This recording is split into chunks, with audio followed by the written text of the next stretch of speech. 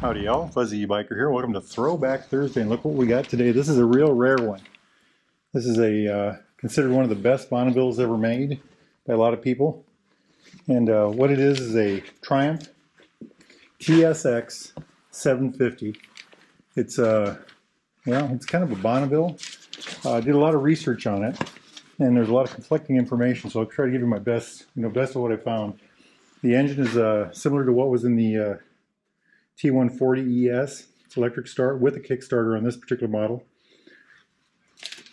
It's considered one of the most unique ones. They only made 371, I believe, and of that, about 200 we think came to America. The rest went to Europe and other parts of the world. I think 100 were for Europe, and the rest were, other places. And I guess the idea was that this was going to help save the end of Triumph. But anyway, quite a bike, really. A lot of very interesting and also conflicting information on it. But I'll give you what I think is the most accurate stuff.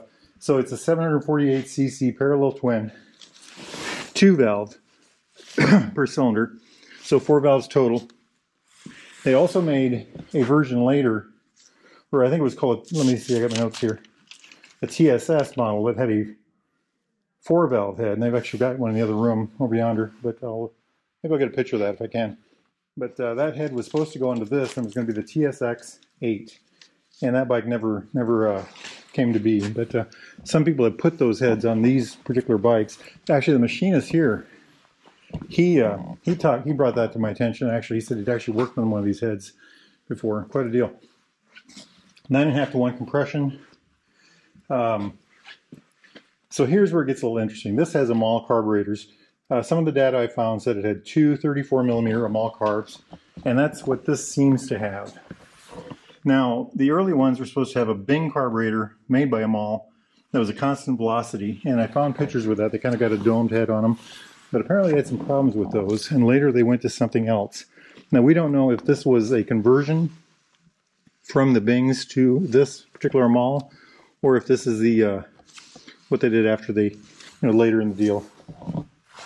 We're not sure about that. Anyway, these are supposed to put out about 58 horsepower. That's another conflicting number. I had another number that said about 48, but I'm going to go with 58. 750 it should be. 5-speed transmission.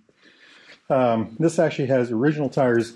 This bike, by the way, is these are actually original miles, I believe, which are 2358. We'll get back to the gauges here in a bit. But front tire was a 19 by 100.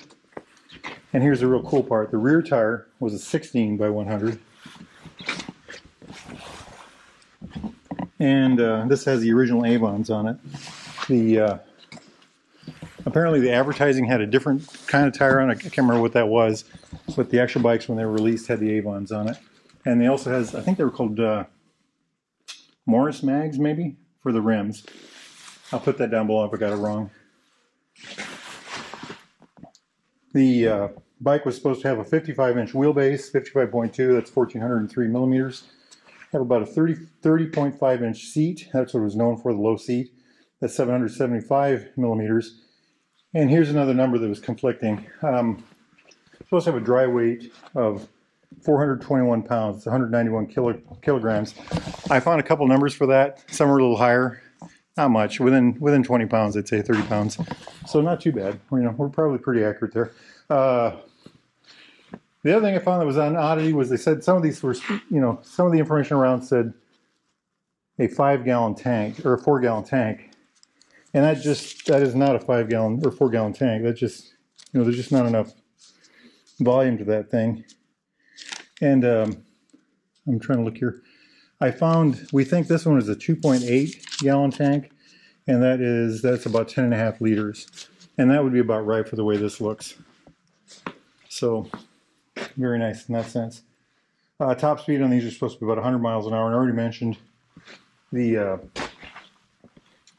371 were made, is what they believe.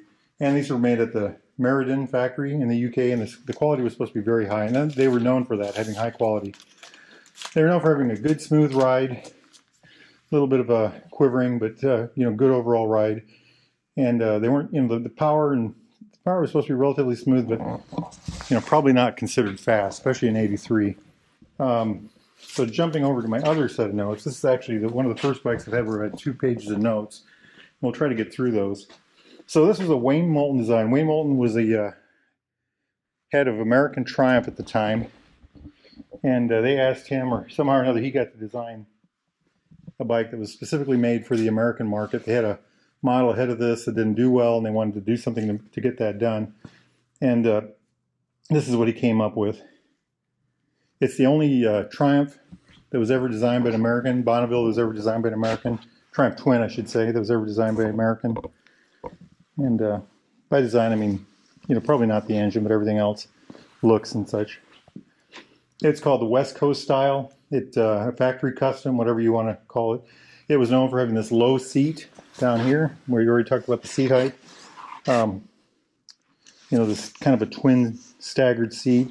If you look at normal Triumphs, they're all flat seated all the way down. This one had a step seat. That's unusual for a Triumph. 16-inch rear wheel versus, I think the standards were 18s. Let me see if I have that. No, I didn't write that off. And then there was some talk about offset engine, and we were talking about that in here a minute ago. And we think what they're talking about is, if you look here, these spacers right here, there's a fat spacer here and a narrow spacer there. And we think the engine had to be bunged over a little bit. We're not sure why, but we think it's because of the wider tire. Because if you look at the clearance here, we're very tight. And they said something about a different swing arm, and this chainstay was different also. So we think that's because of the wider tire. The engine was just kind of pushed over to the chain side of the bike. So very unique. The engine is supposed to be similar or identical almost to a standard T140 Bonneville. Another thing was the larger pipes. Look at these pipes, they're very beefy. I mean, look at this. No, that's a 500, so that's a really bad comparison. And they had these kind of cut megaphones, very stylized, very good looking, I think. I do like the way it looks. This was the first bike, speaking of looks, that had first Bonneville that had a sticker on there. And so this is a sticker, this tricolor, remember this is the early 80s, tricolor design right here. And this is a pinstripe system there. But same here, sticker. I'm amazed they've lasted that long. I mean, this must have been stored in a very good way. These shocks were at a different angle, a higher angle. I don't know if a higher angle means this way or this way. I would assume it means this way, because they were trying to lower the end of the bike. They put the smaller tire on the lower seat. I'm guessing they changed the angle of this to get the bike a little lower. Kind of the American cruiser style. Came in 2 colors. So it came in this burgundy that we have here. And it also came in what they call midnight black. And apparently for every 2 burgundies they produced 1 midnight black. So that's kind of an interesting thing. Other things about this bike. In some markets it came standard with electric start with an optional kickstart. In other markets, it came standard with a kickstart with an optional electric start. This one has both, which I think is nice. Other things is the bikes did not come with a center stand, or very few came with center stands, I should say. This one has a center stand, and I don't know if that's been a retrofit or if that's one of the original ones. This is the stand was unique to this particular bike because of this crossover pipe right here. Another option that was interesting on this one, that I think is interesting anyway, is it came with a single disc. If you look up here, and you could get it with a dual disc. And I read 3 different articles on this. All of them talk about how this was a Lockheed brake system. Yeah, it says Lockheed right there. But on the rear, this was all Lockheed, but the master cylinder was Brembo. So the Brembo rear master cylinder, Lockheed everything else. And this was known to handle pretty well. That was one of the other things that I read about it. It's supposed to have just a fabulous sound. I mean, look at that. That's an original pipe from the 80s, and that's just, it's just phenomenal. Real quick, I'll show you all. You guys always want to see this. So, Baxter Cycle, Triumph, 1983, TSX, 750 cc's. There's the price. So we'll start with the front. Single disc on the front. By modern standards, that seems like a small disc. I found conflicting numbers on that. I can't remember what they were, but it's a pretty. Anyway, look at this big chrome caliper, Lockheed master cylinder, the mag wheels. Look at this fender. Isn't that just beautiful? That was another thing I kept finding was the quality of the build was supposed to be just fabulous. Another thing I read was that the blinker locations, most people would move the blinkers from here up to the headlight. And I thought that was an interesting thing. Like, apparently these brackets have problems, but this has the original location, the original blinkers. And this is something I wanted to figure out. I meant to look at that. It said that the headlight was mounted on wire. And can you see that? It's a wire bracket. It's got the plastic covers still on the tops here. Very interesting. Let's jump back to the back here. Let's look at the engine. So the 748cc twin parallel, parallel twin, air cooled. It's got the very Triumph looking, that looks as Triumph as it gets. All blacked out. Milled end of the fans, oil lines. My understanding is the oil came from the scavenge pump, and that would run hot oil up to the heads that come through these pipes. Get in here, cool the rocker arms, and then back down through the rocker tubes, or the push rod tubes. But isn't that just neat? I love this. I mean, I just love this kind of stuff. I mean, it's just beautiful. It's got all the characteristics of a modern Triumph engine. I don't know what this is here. These are Amal carbs. We already talked about that. We don't know if they've been changed or if this was a modified bike or one of the later versions that came with them all. So we think came with them all anyway. We talked about the pipe, that beautiful pipe, the Lockheed. I'm sorry, the Brembo brake caliper, and of course look at these. The rubber on this looks brand new. I wonder if that actually looks brand new. I wonder if that's been changed. I don't know the answer to that, but with this few miles, who knows? Of course, the kickstart. Everything I read said the starter was weak and that people would kickstart it when it was cold, get it running, and then once the bike was warm, they would use the electric start. Had different side covers than a Bonneville, of course. Different seat. I already talked about that. The higher bar on the back, gorgeous. I have really wanted to do some of these newer Bonnevilles, some of these newer Triumph, but they're hard to come by in here. Most of these bikes are from the early era. This is the end of that era, the end of the first phase of Triumph. But okay, jumping up here. So let's start with the gauges. Veglia Italian gauges.